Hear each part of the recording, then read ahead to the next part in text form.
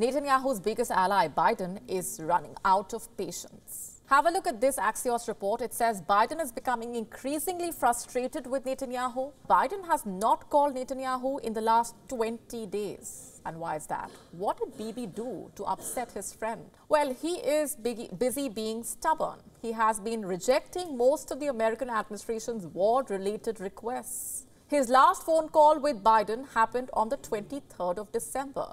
And the American president got so frustrated that he hung up by saying that this conversation is over. President Biden had requested Netanyahu to release the Palestinian tax revenues that Israel has been withholding. For those unversed, Israel and Palestine have an agreement. The Israeli government collects tax on behalf of the Palestinian Authority.